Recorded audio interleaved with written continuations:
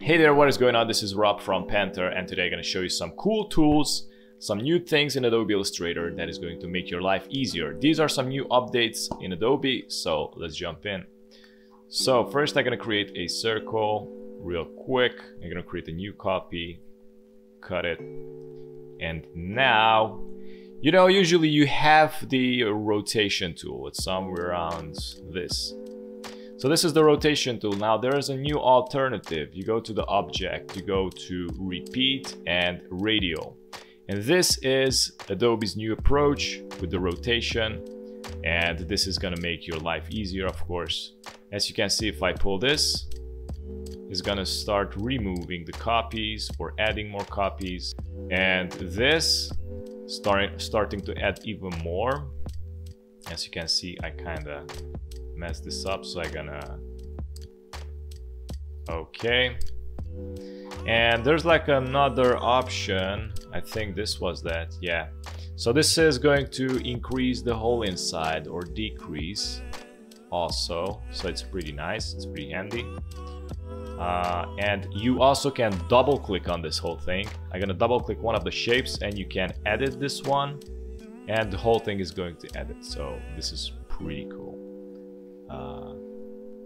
Yeah, so you can double click somewhere on the screen and it's gonna go back to normal, and this is how you edit this thing. It's pretty cool.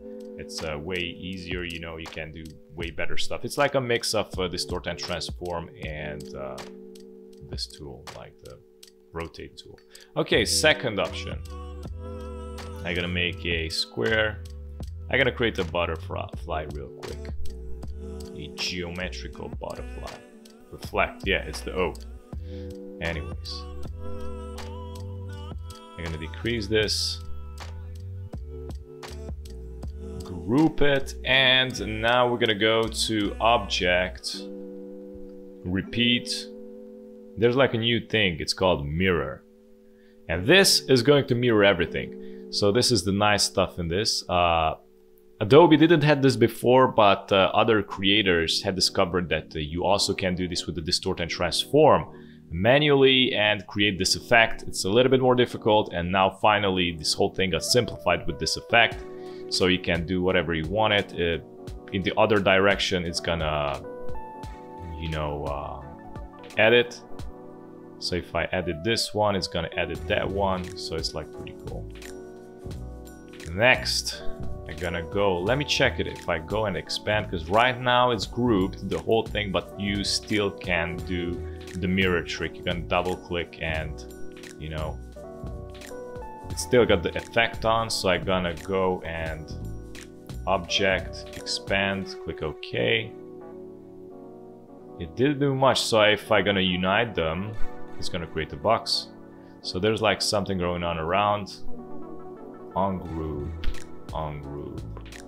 release, clipping mask. So we got a clipping mask going on. It's right, this stuff. We're gonna delete that, this, and now we're good. So we get a pretty nice form in here. I like actually this one. Okay, next effect. Go to object, repeat, and grid. Yeah, it's the grid.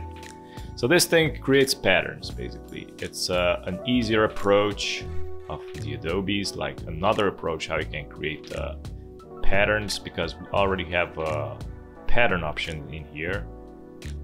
Wait a sec. So you can pull this. Yeah, this is it. And you can pull it down also. And if you pull this, then it's gonna mix them together, you know, or it's gonna add more distance.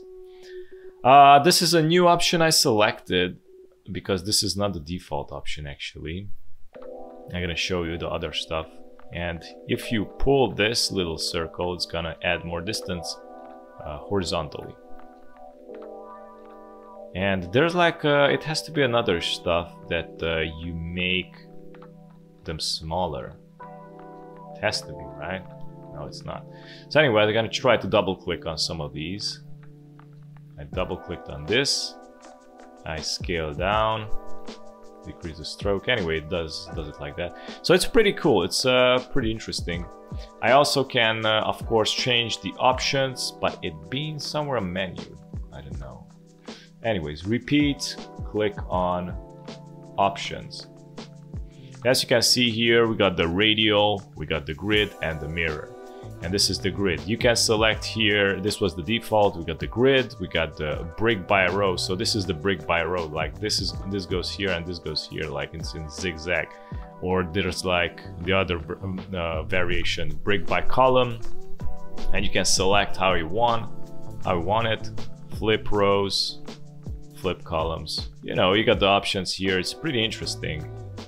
And yeah, so these are the new tools. They're pretty cool.